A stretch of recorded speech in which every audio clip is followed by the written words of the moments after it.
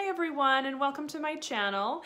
My name is Pluto and I'm here today to talk to you about 4 options you have for solving any problem. I hope that you're staying safe during the spread of the coronavirus. If you're able to, please stay home, as that can really help to flatten the curve and to keep down the number of cases that are coming up. If you are required to go into work because your job is essential, thank you so much for what you're doing, for putting yourself on the line. Let's all support those folks by staying home and practicing social distancing. I'm here to talk about DBT today. DBT stands for Dialectic Behavior Therapy. It was developed by a woman named Marsha Linehan, who had her own mental health struggles and became a mental health researcher and a therapist.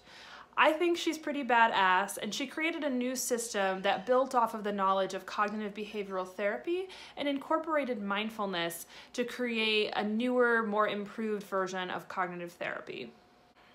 DBT was created with the idea that many people we perceive as being difficult or unstable often lack certain skills that many of us might have learned in childhood. If we can teach people these skills, they have a better chance of being functioning adults. DBT breaks down the skills into 4 different modules. The first module is mindfulness, which I define as paying attention on purpose without judgment. The second module is interpersonal effectiveness, which is about how we communicate with others, how we relate to the world in an effective manner to be able to achieve our goals. Third, we have emotion regulation, which is about how we relate to our emotions, how we utilize them, channel them effectively, how we build positive emotion in our lives and live according to our values. Fourth, we have distress tolerance, which is about dealing with a crisis. So when we're in crisis, how can we keep ourselves safe and not make things any worse? DBT offers really concrete ways to be more effective and how to deal with really big emotions without harming ourselves or others. The skill I'll be sharing with you today, 4 options for solving any problem, comes directly from DBT. And if you're interested in learning more about DBT, I'm going to link some resources below that you can check out later. After I break down the 4 options for solving any problem, I'll go over in more detail how this applies specifically to reading tarot and also some of the additional factors you may want to consider. The first and best option is to just go ahead and solve the problem. If that's something that's possible, why not fix it? Why not take care of it right now? If you don't like your job, maybe consider going to look for a new one. It's really helpful when we're looking at a problem if we can see, is there a solution that I could act on right now? Because that's going to save us a lot of pain and a lot of suffering, rather than if we wait and kind of just, oh, I don't know, gee, I don't know. So if there is a possible solution, see if it works. See if it's accessible for you. I'll talk more about this later, but there are times where we can't solve the problem. What if you're really thirsty, but you're stranded in a desert and there's no water? What if you're thirsty, but you live in Flint, Michigan, and there's not clean water to drink, right? So sometimes there are complexities that are going to influence how we decide to go about dealing with a problem. If you come across someone that has a problem, rather than just being like, well, can you just solve the problem, right? It's good to really look through what's going on and to see if there's any systemic factors that may be inhibiting them from solving the problem. But if there is a solution available, go ahead. Solve it. Take care of things. You'll thank yourself later. Option number 2, change your perspective.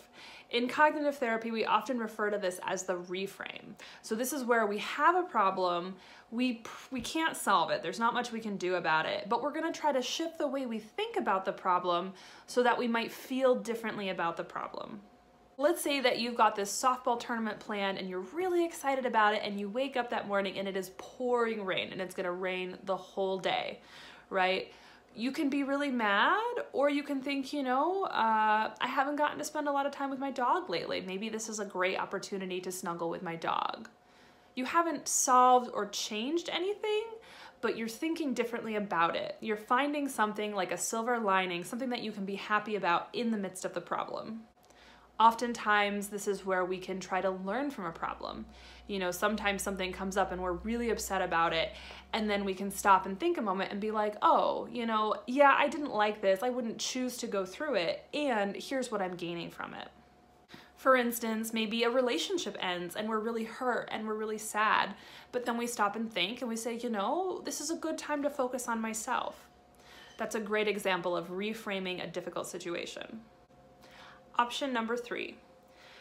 This is one that's not easy, but is often what we need to do, and that's to tolerate the problem. I often compare it to weathering a storm. Say that you're out hiking and it starts pouring rain, thundering, lightning, right? You go and you seek shelter. You wait until conditions are better before you venture out again.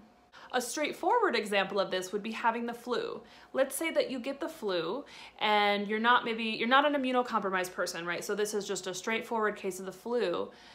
You can't get rid of the flu, right? There's nothing you can do to solve it. You have to tolerate the problem. You have to deal with the symptoms. Maybe you watch movies to distract yourself while you wait for the symptoms of the flu to be over. Another important aspect of tolerating the problem is being able to keep yourself safe during a difficult problem. Sometimes we may be experiencing a big emotion that may prompt us to want to do some unsafe things. Tolerating the problem is about being able to notice, wow, this is a really big feeling. I don't know if I can handle this. What are some things I can do to keep myself safe right now, right? That as I'm going through this problem, I don't want to hurt myself or anyone else. When we're tolerating the problem, we're not looking to make ourselves feel all the way better, right? So if you're going through a big crisis and we're brainstorming distress tolerance skills, I don't expect that watching, He's Just Not That Into You is going to suddenly make you feel amazing, right? My hope in that instance is that watching that movie or reading that book is going to keep you distracted long enough so you don't hurt yourself or someone else, right? So that you can stay safe, to give it enough time for the big emotions to go down a little bit, to turn down a few notches, so that then you have a little more decision-making capacity to use. In DBT, this is often called improving the moment, right? We're trying to make the moment just better enough that we can make it through safely. With the coronavirus, right, maybe you're someone who's self-quarantining, maybe you're trying to do the social distancing, and it's really hard, right? There may not be anything you can do to solve it.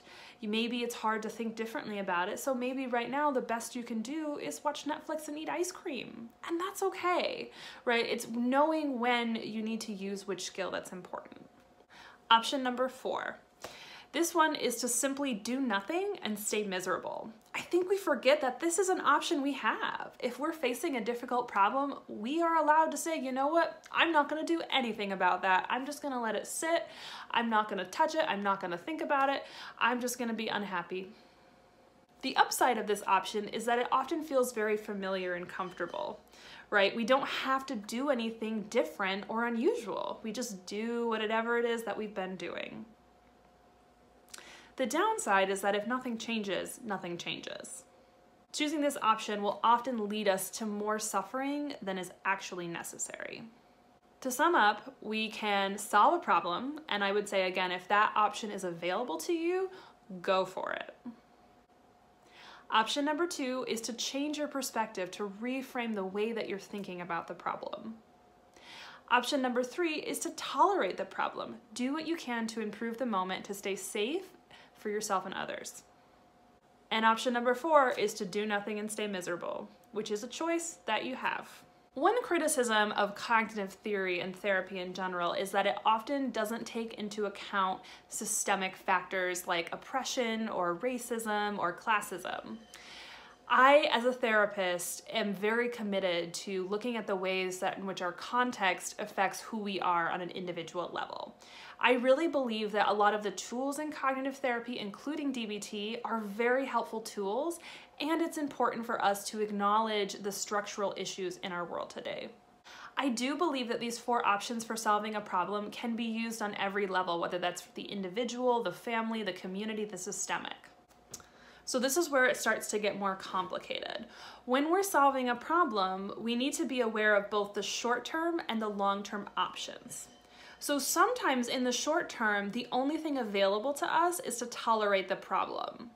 But maybe in the long term, there's an opportunity to solve the problem or do something more radical.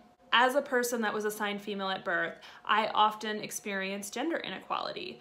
And in the short term, there are definitely moments where there's not a lot I can do, where all I can do is to tolerate it, to try and use my interpersonal effectiveness skills, to stay safe. But in the long term, I don't want to just accept that. I don't want to just say, oh, sure, that's how it's always been. I guess that's just how it's going to be, right? I'm going to fight to try to solve the problem. I'm going to try and take that on. I'm going to do whatever it is, whether that's, trying to get policies enacted, providing educational workshops, right? There's so many options out there for us to look at how we can address these systemic issues. If you are someone that works in the mental health field, it's very important that you acknowledge to the people that you work with the systemic barriers that they face. It may be true that in the moment they have to learn how to tolerate the problem, but we also need to be asking, how can we empower people and communities and ourselves to go ahead and try to address these problems in the long term? In general, option number 3, tolerating the problem, is not meant to be a long-term solution to any problem. It's meant to be a short-term, crisis-related skill. So if you find yourself regularly having to tolerate a specific problem, it may be time to ask yourself, is there something else I can do? Can I approach this in a different way? As tarot card readers, people often come to us with problems, with burdens, with things that are going on in their lives. It can be helpful to utilize this framework to think about what option might be most helpful for someone with whatever problem it is they're bringing to me. And you can frame your reading around where it is that they might need to go. Is this a case where it's time to solve a problem, to move into action? Do they need help building skills to tolerate a problem? Do they need to shift their perspective? Right? Do you need to prompt them to make a different choice other than doing nothing? Sometimes in tarot reading, we are creating a space where we're helping people to see that there might be a different way to go about things than they have in the past. Creating hope that the future can be different than the present and the past is a really powerful thing and should not be underestimated. Maybe as a tarot reader, you can help people to define their short-term goals and strategies versus their long-term goals and strategies. Maybe you can validate them around the systemic barriers and structural oppression that they're experiencing in their lives. A core principle of DBT is being able to hold 2 opposing ideas at the same time. So when it comes to cognitive therapies, we can hold both that we as the individual have some choices and power and ability to make things different in our lives, and we can hold that the society also plays a role in determining what happens. And those 2 things are not separate, they're not mutually exclusive. And so how can we empower individuals while also understanding the social context? That's a very important thing. I hope that these skills are helpful for you, whether that's in use in your own life or in use with tarot clients or any other context. These skills are something that can help all of us. I highly recommend checking out DBT to see if it has skills that could be helpful for you. I hope that you have some different ideas about how you can approach problems in the future.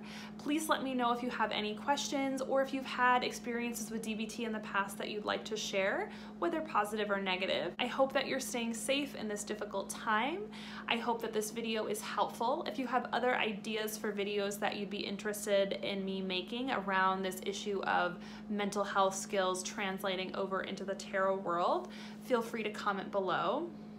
As you set out to solve problems, please remember to be kind to yourself.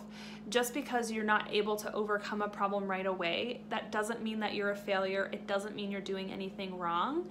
Take a moment, take a deep breath, be kind to yourself, remember that you're doing your best, and see if there's a support that's available to you. If you have any questions, please feel free to comment below. I hope this was helpful, and don't forget to like and subscribe. Thanks, we'll see you next time.